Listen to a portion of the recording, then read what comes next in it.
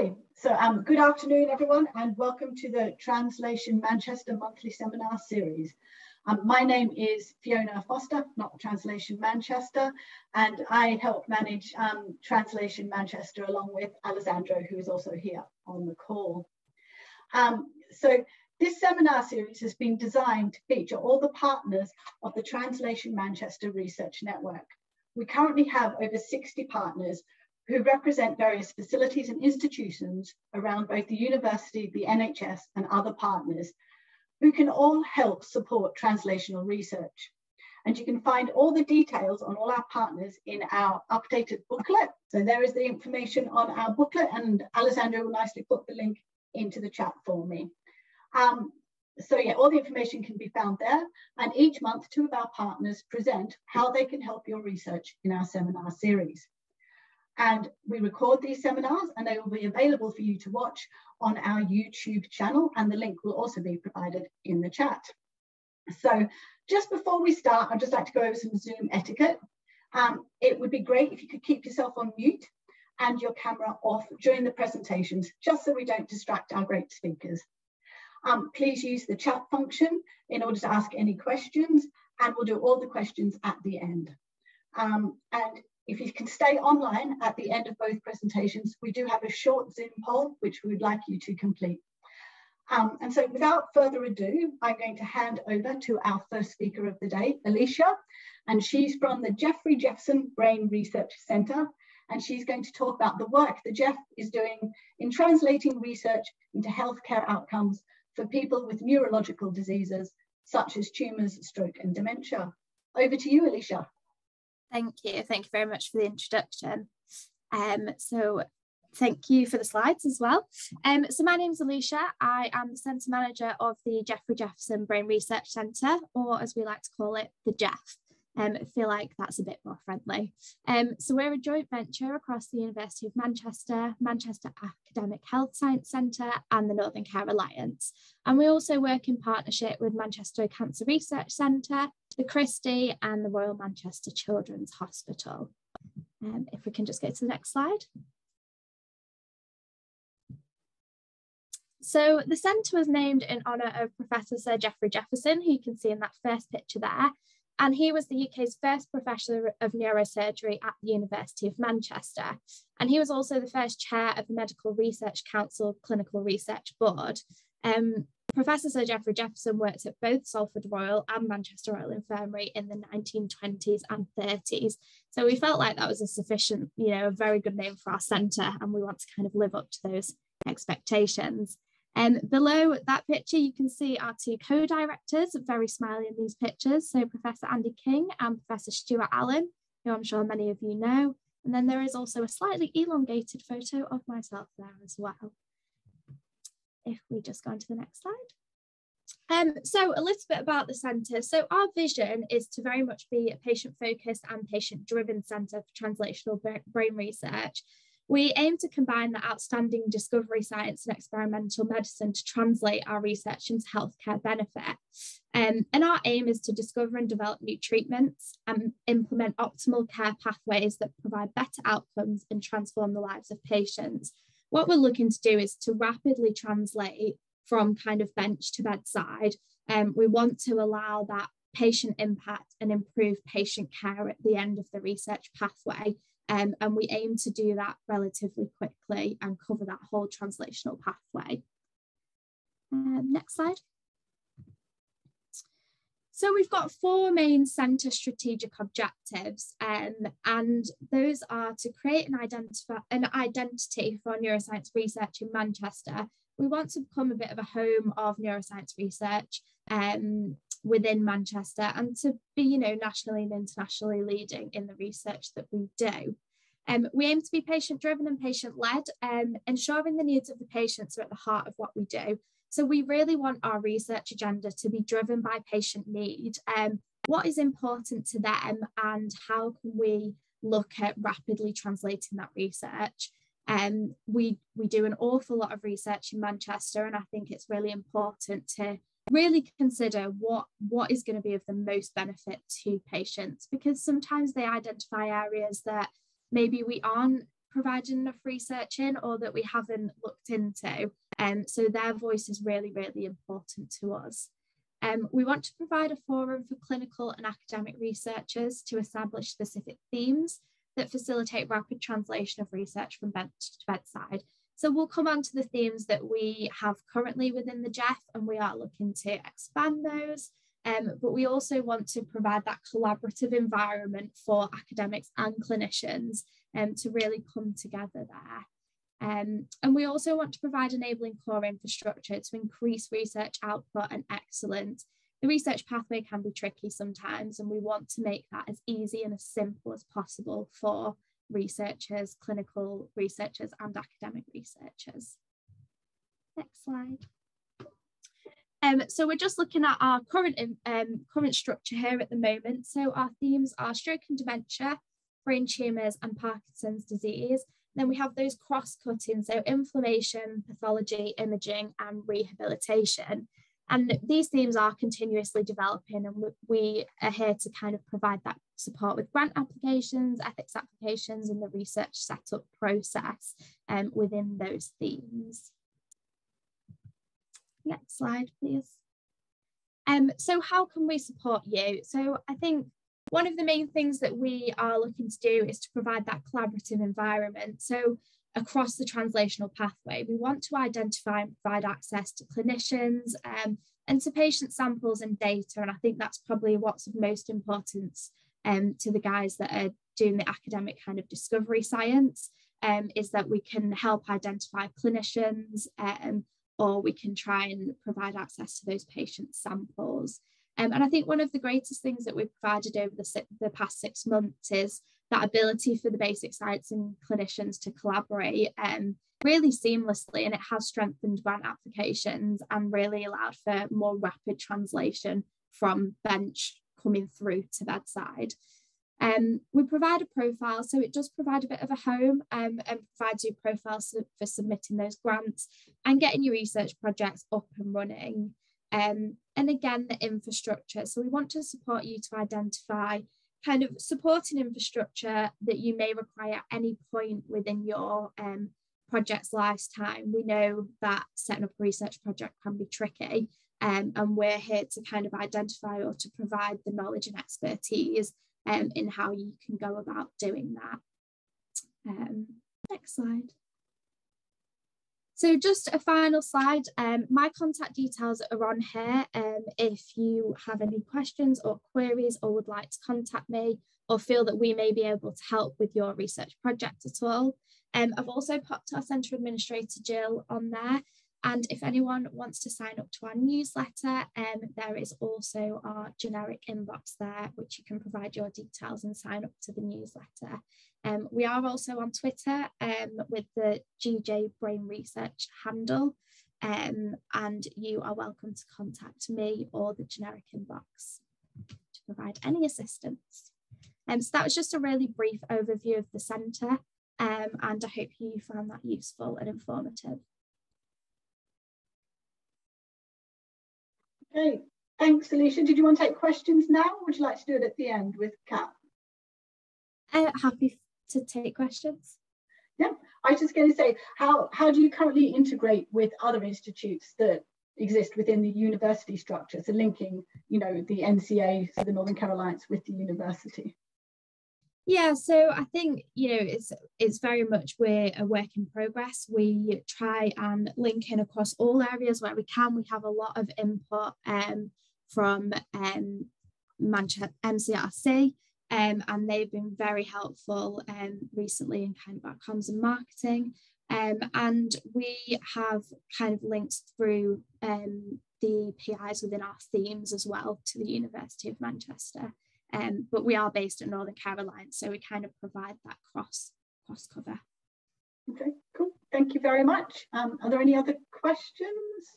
I'll stop sharing my screen so I can see if there's anything. There's a question in the chat, Fiona. Okay. From Kate, is asking Alisha, what PPI arrangements do you have within the centre? Thank you, great question. So we have been doing a bit of a scoping exercise recently of kind of PPI input, because obviously one of our main points of the centre is to be patient-led and patient-driven, and obviously you can't do that without patient input. So we've had quite a big scoping exercise go on through our mask domain, looking at what is existing out there already, because we don't want to reinvent the wheel, but also how do those groups work and how do they function. So we do have some PPI input through Kate Woodward-Nutt, who really helps us with our PPI. And we are just currently in the process of organising and facilitating some patient days where we'll involve them. The big vision for the future is to have a transdiagnostic PPI panel for the GEF, where we would kind of collaborate with them frequently. We would have a member on our board, and also we would have frequent meetings where we can look at our research agenda and, you know, just really make sure that that's of key importance.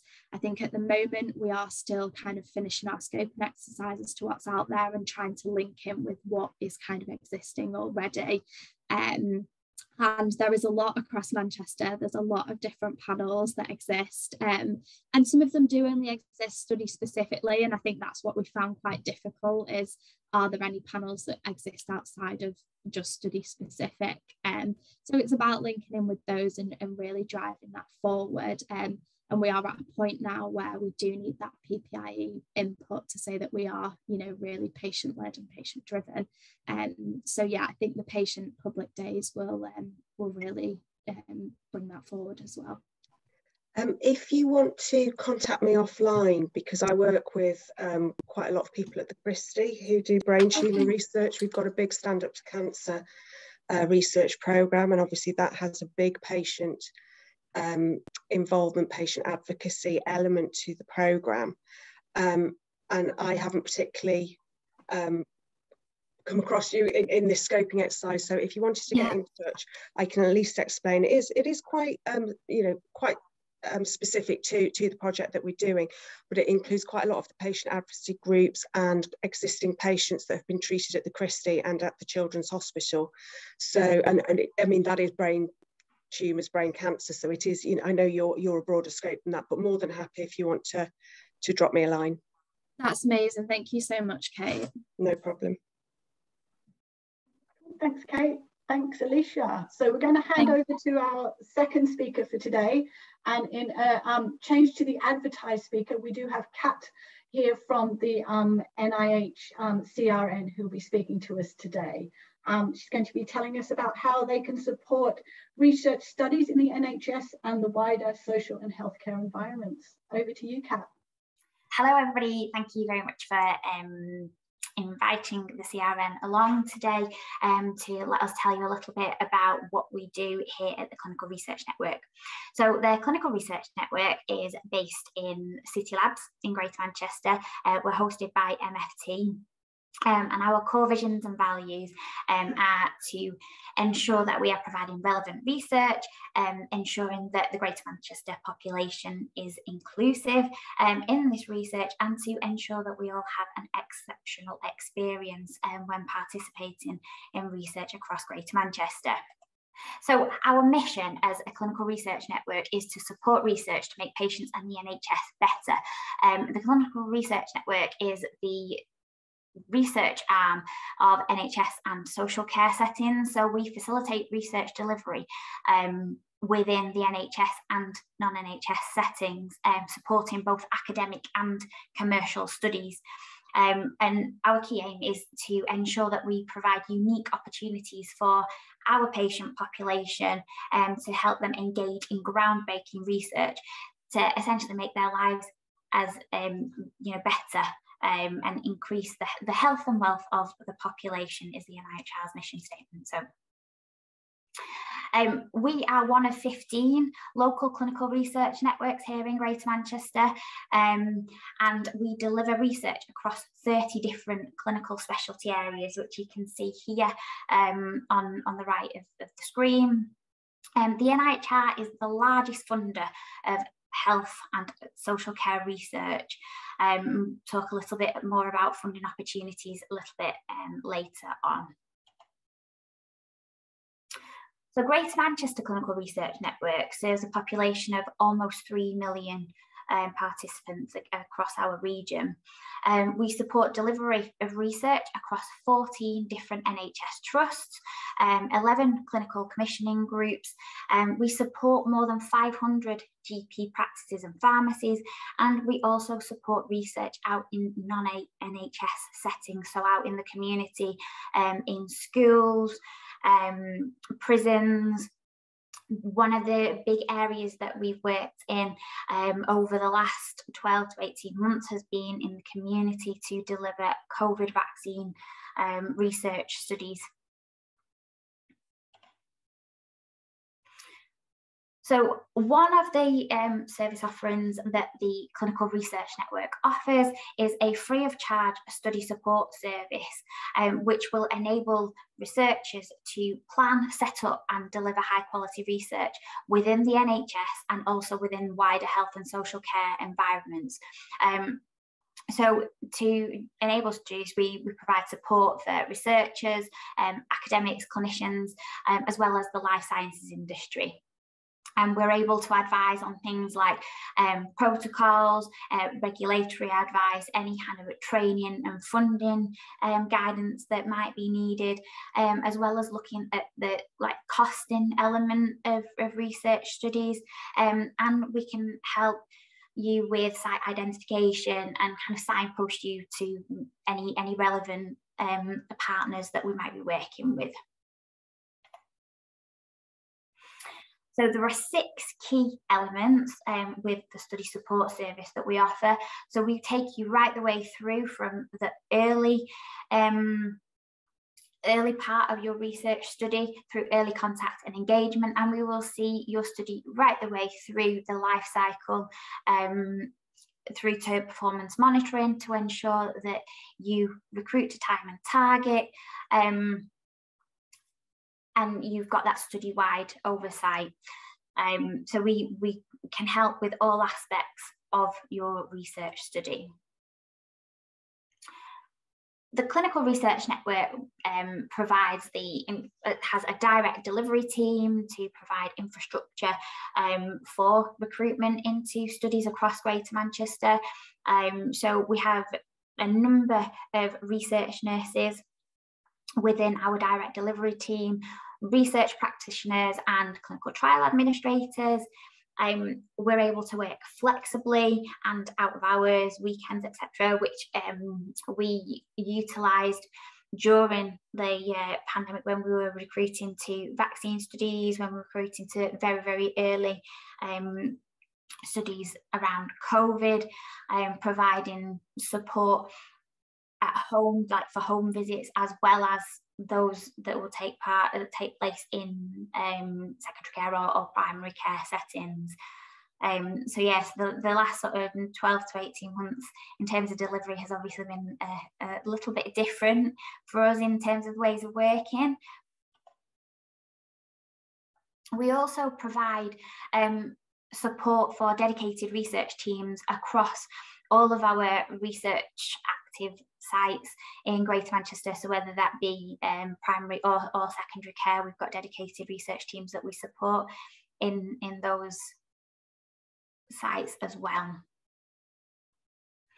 We provide some funding opportunities. So we've got a funding call out at the moment with a deadline of the 18th of February, that's to support the delivery of health and social care research in Greater Manchester, East Cheshire and East Lancashire.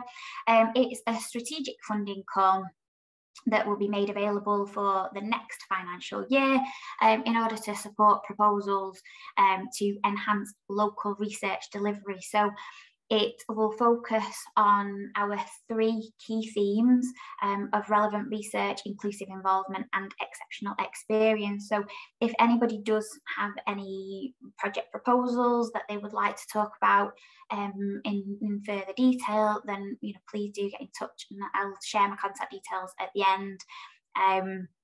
But there's also a link here as well to the Google form for those applications. And there's more information on the NIHR web pages as well about specific NIHR funding opportunities that are currently available. As a clinical research network, we work in collaboration with a number of different organisations. So we work across industry, with SMEs, various charities, universities, other partners, Alderley Park, Department of International Trade. So essentially any study that we can help get off the ground of a place in the most appropriate area across Greater Manchester. We have access to a number of different tools to help your research project and help you find the most appropriate participants. So we work with an organisation called Research for the Future, which is a NIHR CRN initiative, which will help recruit to NIHR studies using a consent for approach model. So there are specific cohorts for research for the future into diabetes, respiratory disease, heart disease, kidney disease, and most recently into coronavirus, which will help those participants who want to be involved in research get access to those research studies. And we also have access to a search, find and contact recruitment system called Farsight, which we work in collaboration with North West eHealth to deliver. So that's a tool that GPs can use to recruit their patients onto research studies within primary care, and it preserves confidentiality. So for a GP and patient, you know, they've got that extra confidence that their data will remain confidential. We have a communications and PPI team dedicated to raising the profile of clinical research across Greater Manchester. We promote the importance of research with our local service providers to enable the access for our participants. And we are represented at a number of events across the network, and we also help to arrange various networking events across Greater Manchester as well. So this is just a little bit of information about the Clinical Research Network and what we do in Greater Manchester. So in the past financial year, we recruited to 581 studies across the network and delivered nearly 82,000 recruits, which was a phenomenal number of participants. So just over half of our studies are interventional, and 46% of them observational. In terms of recruitment to commercial studies, we recruited to 146 studies and just less than 4,000 patients. So it really was a phenomenal year last year in terms of raising that awareness to the public and getting them on board with the delivery of clinical research in Manchester. Thank you very much for listening. These are our contact details on here, and we can share the slides afterwards if you think that would be helpful. But yeah, thank you very much. Thank you. Thank you, Kat. That was a very informative talk. Thank you for presenting. If you have any question for Kat or Alisha, please post them in the chat or just raise your hand. So we got time. We're running ahead of time actually today. I have a question for both of you actually. I'll start with Kat, perhaps. You mentioned this study support service, which is free of charge, which is always great. Could you expand a little bit more around the eligibility for that, so that can anyone access it? For example, our academics at the university. And also, of course, yeah. So anyone can access the study support service, provided that the intention would be to try and get your study onto the NIHR portfolio once you've kind of established that you have a study to move forward with. So yeah, if you've got the intention to put it onto the portfolio, then anyone can have access. That's great. So perhaps, you know, to access also to get support and help in putting together an NIHR bids, I suppose. And that's brings me quite well in the second part of my question, which is how mature does a proposal need to be to come to you for help? Do you accept people coming with just an idea and wanting connection and, you know, helping setting it up? Or do you prefer people just coming with a proposal almost ready to go and you provide the final advice? No, absolutely. Anybody can come at any stage to the CRN. It might well be that we are able to signpost you to the most relevant organisation, that partner organisation that we work with, to help enable the development of that proposal. Or it might be if you're at a point where it is that little bit more mature, then we can kind of jump in and help straight away. So from our perspective, yeah, the earlier the better. If you want support from us, that's absolutely fine. Fantastic. And the way to get that support is to email that inbox that was in your last slide. Yeah. So our generic email is the one that is manned all day, every day. There's a number of people manning it, so it means that your email, your query will get directed to the most appropriate member of the team. So that could be through either our non-commercial or commercial team or one of our research delivery managers. Great, fantastic. If you have any other question for Kat, please put them in the chat. We've got one now. It says, could we expect the same services are available at the CRN in other regions? So is there any specific CRN GM? So are the services you provide in specific to Greater Manchester, or are they available also in other regions? They are indeed, yeah. So Greater Manchester is one of the 15 clinical research networks, and the study support service offering was developed so that each one of the 15 clinical research networks was offering the same level of support across the board. So yeah. Fantastic. Thank you for that. I've got another question. I don't know if you are the best person to answer this, to be honest. Maybe you can direct us to who the person is. You know, you mentioned research the future, which is for the future, which is a great initiative to find patients to then bring into your own research. So do you have any details on what the process is for academics to access those people that have consented to be approached? Is it coming to you, or is there a specific team? Yeah, so there's a specific team for research for the future, and they can be contacted directly in terms of the next steps of making that connection. Yeah, so I can get hold of the email address and post it in the chat if that helps. That'd be great. I think that'd be very useful, because we do get requests of people looking for patients in their area, and then, you know, knowing that there is that resource is yeah. So this, so Research for the Future is a great initiative in terms of the consent for approach, because these participants have actively signed up to participate in research. So you've kind of you've overcome the first hurdle, because these people actually want to participate, and they're actively seeking studies to improve their own health. Good. If there is any other question for Kat, please put them in the chat. I might go back to Alisha and ask you a question if they're still on the call. Alisha, hi. Hello.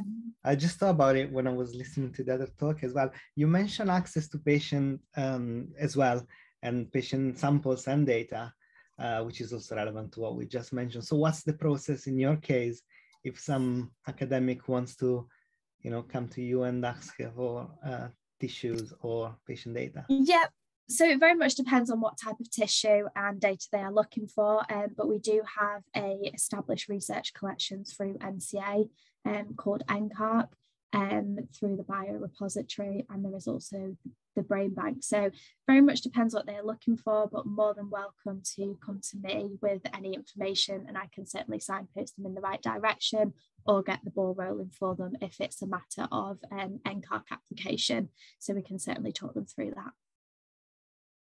Fantastic. Thank you, Alisha. And also Kat for posting the Research for the Future link into the chat.